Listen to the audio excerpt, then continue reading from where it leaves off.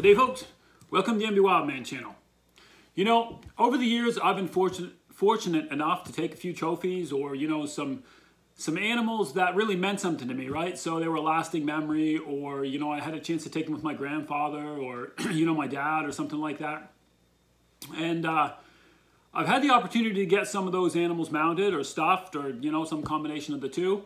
The problem is, if you're anything like me, you know, they go up on the wall and we look at them all the time and we bring back those memories, but we don't really care for them or take care of them the way that we're supposed to. So in today's video, I just want to show you a real quick way that you can clean and take care of your mounts, especially those mounts that have real fine hair. I'm not talking about a deer mount, just talking about, you know, like if something you got out on the trap line or whatever that might be.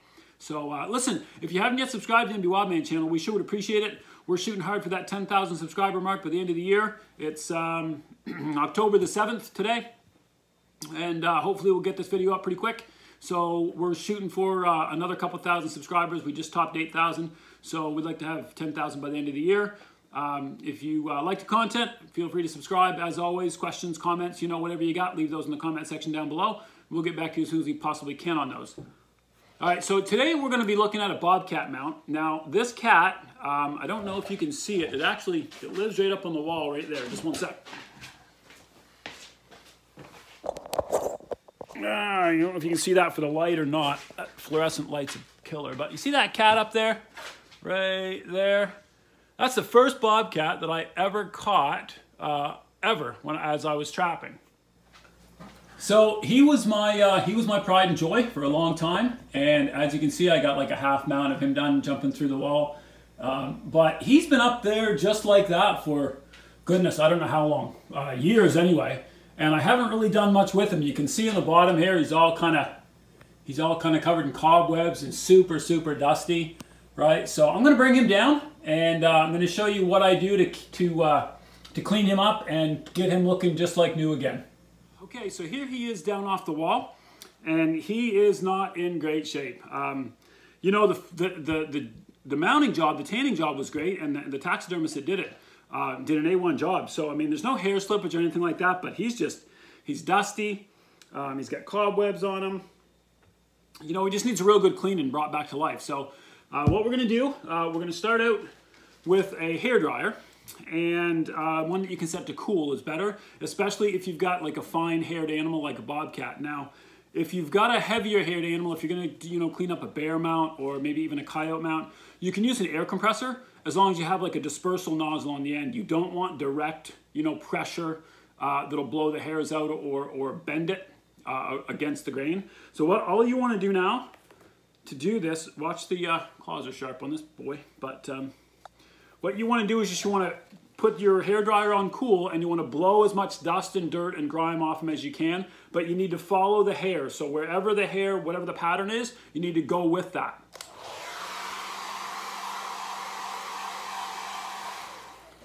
It's all right if you fluff the hair up a little bit. You just don't want to push it against the grain too much, okay? So if the hair does sort of, you know, fluff up and it kind of disperses the dust and stuff from down underneath it, that's okay. You just don't want to push against the grain too much.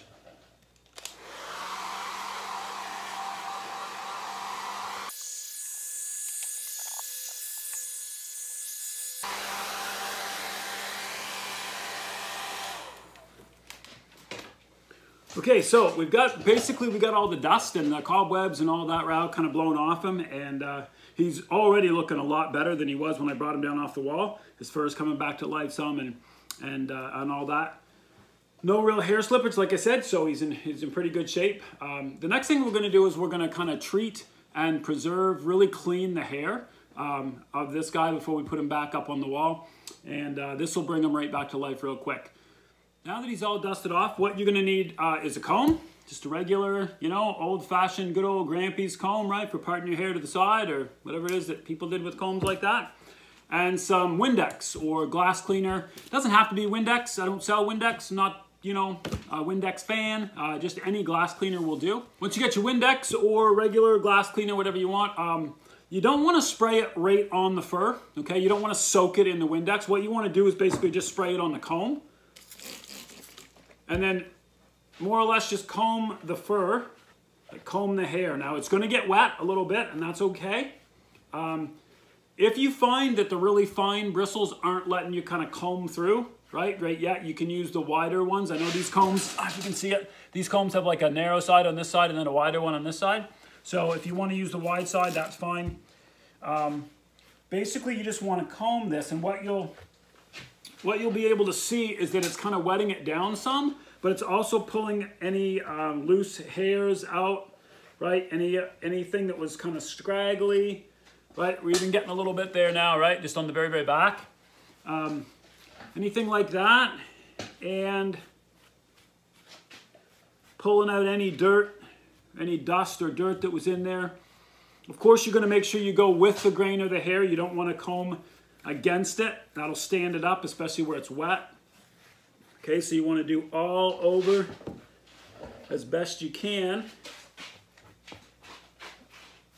Hey, look, while I've got you here and we're kind of going through this, the NBWildman channel's got a new Instagram page. So if you'd like to jump on, and don't forget to follow us on Instagram, that'd be great. So we're going to be posting some behind the scenes stuff and some different stuff that we don't put up here on YouTube. We'll be putting that up on the Instagram page. Just some different new stuff on Instagram. So feel free to follow us on Instagram. It'll just be like hashtag NBWildman or whatever.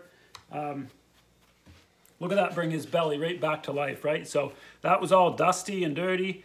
We're getting a little bit of hair, mostly from the very back of him where he was connected together. That's okay. But bring that right back to life. Right, so look how nice and white and shiny. Brings the spots right out. Look at that, beautiful. Okay, just like a brand new cat again.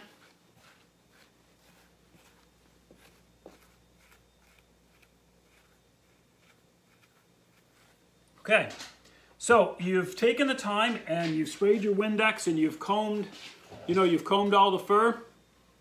The only other step to do is take a clean paper towel and you're going to wipe him down just to take any excess of the liquid, or what you don't want moisture, right? Especially if you're going to hang him or have him hanging outside in the garage like I have. You don't want any moths or any little bugs or whatever to be attracted to that moisture. So, ooh, sharp claws.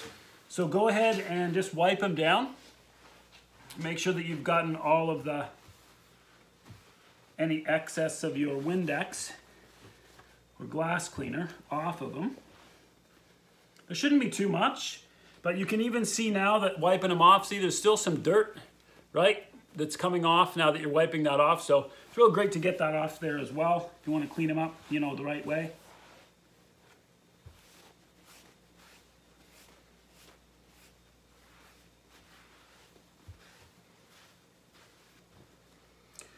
The only other thing you're going to want to check and make sure of is that especially with a mount like this one that attaches to the wall kind of flat with a wooden peg, the fur gets wrapped around there, and sometimes you can get bugs or like little moths or beetles or whatever it is that'll get between the wall and your mount, right? And sometimes they can lay their little eggs or their little larvae in there or whatever. So just kind of when you're cleaning this up, make sure that there's none of those little shells or little bugs or anything in there. Typically there isn't, because there's no real food here for them, right? But there are a couple different kinds of moths that do eat hair, so you want to make sure that they haven't laid any little eggs in there or anything like that. But other than that, now this guy, right? So he's back to looking like $1,000,000. He's super clean, he's shiny, he's beautiful hair, right? Face is good again, like all nice. Right, his underbelly is just as soft and clean, right? So, not something that you got to do all the time, of course. You don't have to pull this thing down and clean it like you vacuum your living room floor. But every couple of years, depending on the environment that he's in, maybe even once a year if you're in a dusty or dirtier environment than what we've got here in the skinning shed. But for the most part, just kind of when you notice that they're getting dusty and they're losing their color some, usually it's because they're covered in grime and stuff. So just pop him off. This only took us 10 minutes, right, to clean him up, and he'll be ready to go back up on the wall. So anyway, listen, I hope this is something that can help you out. And like I said, hit us up on Instagram, follow us on there, and until next time, happy hunting from the NBWildman channel.